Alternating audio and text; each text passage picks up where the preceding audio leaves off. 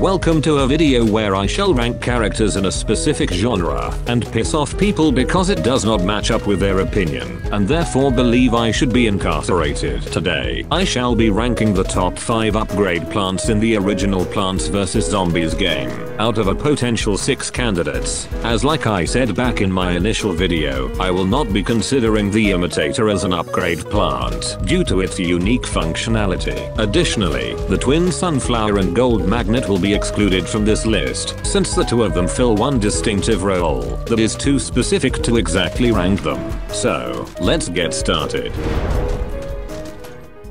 In 5th place, we have the Gloom Shroom. The Gloom Shroom may be only 5th place on this list, but that doesn't mean that by any means that this plant is bad. The Gloom Shroom offers a 4 burst attack that racks up damage extremely quickly and within a 3x3 area, which allows him to decimate groups of zombies. He works extremely well in a setups that force zombies into designated kill lanes, as he can contribute a lot of the damage. The only reason why he's so far down on the list is due to his limited range of 3x3. And the fact that if you wish to use him in daytime levels, you have to dedicate 3 entire seed slots, being Fume Shroom, Gloom Shroom, and Coffee Bean.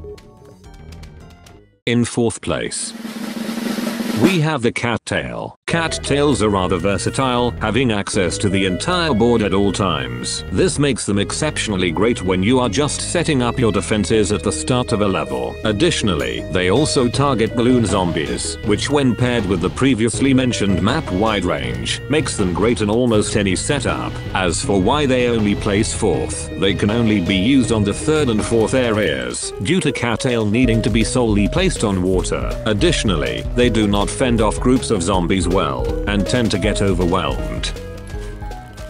In 3rd place, we have the Spike Rock. These plants are much like cattails, in them being quite flexible, although for a very different and much more impactful reason.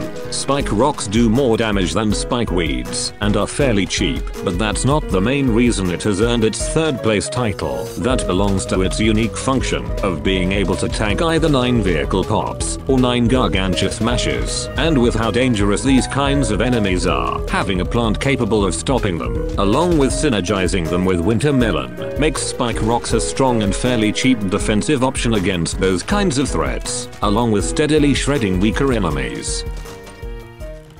In 2nd place, we have the Cob Cannon. To put it bluntly, the Cob Cannon is essentially a reusable cherry bomb that once constructed, will grant you 1 free use every 35 seconds, outpacing a lot of instant kill plants. Additionally, you can deploy this instant kill anywhere, even directly on top of your other plants, and they will not be harmed. And because they deal the same damage as your bog standard instant plant, they can deliver the main firepower of a lot of setups, especially when used on large amounts. They would have had 1st place had it not been for the Cob Cannon being extremely expensive at a total of 700 per cannon, and being the only plant in the game to take up more than 1 tile.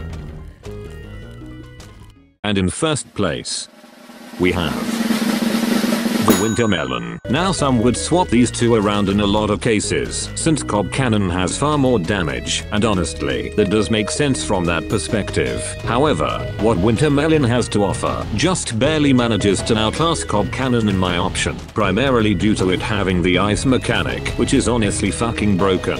On top that, dealing heavy damage and dealing splash pretty much means that all you need for maximum slowdown is just 1 column of Winter Melons, and you will be all set to go. The rest can just be normal melon parts. Whilst they are a bit on the expensive side, at a total of 500 sun, with how much they have to offer, I believe the price is more than justified, and is why that I believe Winter Melon to be the best upgrade plant in the game. Be sure to come back for the next episode in 2 weeks. Thanks for watching, and don't forget to subscribe for more shit like this. Have fun.